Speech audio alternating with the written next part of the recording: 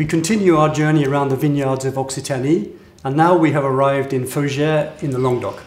Faugères is located between Pézenas and Saint-Chinian in the northern part of the region, about 20 kilometers north of Béziers. The Cevennes mountains provide a dramatic backdrop and act as a buffer against the strongest of the tramontane winds, which blow frequently. Rainfall is a little more generous here than in other regions, and drainage is excellent due to the one soil type that dominates here, the schist.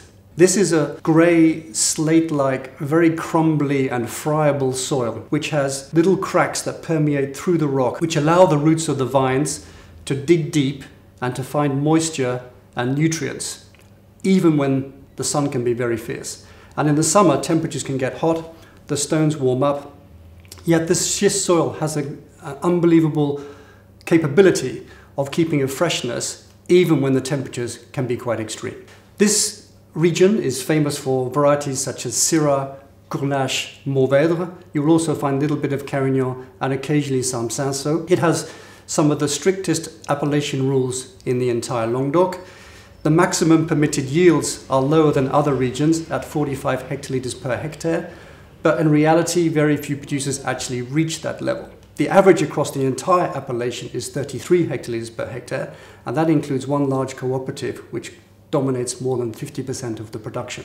The green ethic is very strong, so as part of the Cahier des Charges, which is the technical specification for the appellation, no chemical pesticides are allowed and cover crops have to be planted between the rows. So this is part and parcel of the collective responsibility that people feel to making this one of the most green and environmentally conscious appellations in the Languedoc. Red wine is the majority here, which accounts for 80% of the production, and the wines can be quite big and powerful, and you have this lovely herbal and spicy edge due to all the woodland and garrigue you find growing all over. Rosé is growing in popularity. It now accounts for 17% of the production in Faugères. It has doubled in the last 10 years. And not to be overlooked, 3% of the production of this appellation is white wine, made from varieties such as Grenache Blanc, Roussanne, Marsanne, Vermentino. And these can be really excellent due to the altitude, the northerly aspect, and of course, the schist soils.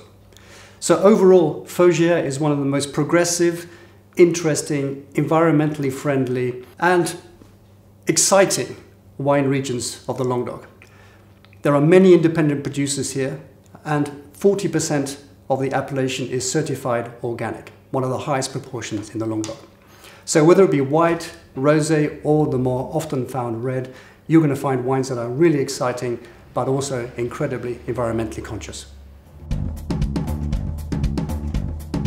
Now we come to the tasting, and the wine we're going to try is Les Bancels from Domaine de Cevennes. This is an organic estate in the northern part of the region, in the village of Cossigny-au-Joule, at altitude of around about 300 meters. It's a blend of Syrah, Carignan, Grenache, and a little bit of Mourvèdre.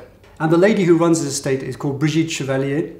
She's originally from Bordeaux, but fell in love with the region, particularly with the schist soils and the old vines that you find here. And she wanted to make wines from the north in the south.